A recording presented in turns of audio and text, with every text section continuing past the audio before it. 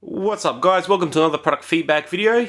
Building on my unboxing of the Apple TV, I just wanted to showcase some cool features in which it offers to do with the iPad and MacBook Air, which I would love to stream across to my Apple TV, and it also does work with an iPhone as well, which works exactly the same as the way it would work on an iPad. It's pretty cool technology, and I just thought I'd showcase you for those interested in purchasing one of these Apple TVs. What's up guys? As promised, I was going to showcase how AirPlay functions and the added advantage of using it with your Apple devices.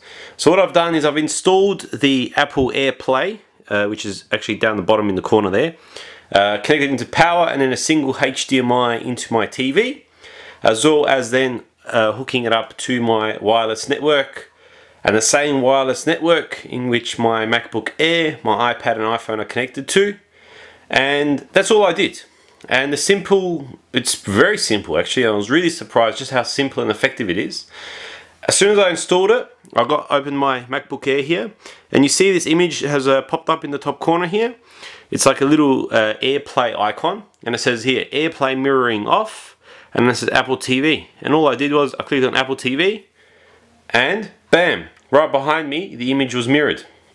And the pretty cool thing is that the scale of the TV, so 16:9 ratio, is actually scaled down on the monitor, so reflects exactly what's being displayed on both devices.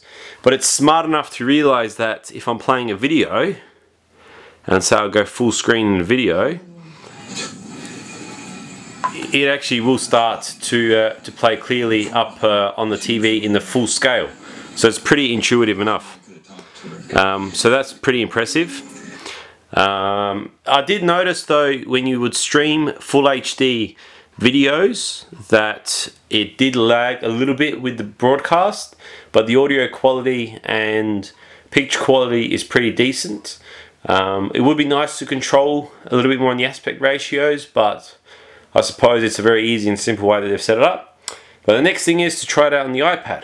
Okay, so this is the second attempt of AirPlay mirroring, and even on the iPad it's pretty simple. You didn't even need to do anything spectacular. All what you do is you double click the home button, flip across over to the little AirPlay icon here that's now appeared. As long as they're hooked up to the same Wi-Fi network, this will appear. And then up the top there you can go Apple TV and flick on mirroring. And then what happens is, when you actually flick over to your Apple TV, boom, it's actually on there. And it's pretty wicked because, I'll just focus the screen for you. What happens is that it's dependent now upon the app. So for example, if I go down to a YouTube app, it actually gives me the option to mirror the video that I'm currently playing, or I can actually just have the video scale to full screen. So I'll show you here, and then I'll start playing. But you see how there's those black lines on the side? AFK, you can call it. So it didn't take up the full screen, but I believe if I do it this way, it will actually utilize the full screen now on the TV to play back my video. So they've actually embedded it a little bit more intuitively in the iPad, I believe, than in the Apple MacBook Air. But it works really well. Like, I haven't had any issues. It does, like I said, lag a little bit when you're playing full HD video, but it's pretty awesome indeed in terms of the way it operates. Apart from really that, is there a Windows alternative to this? It would be pretty cool to find out. I did try playing around with WiDi, which is Intel's solution, but it kept freaking out on me with the Samsung TV and a Samsung laptop, or even an LG TV, because they got WiDi built in.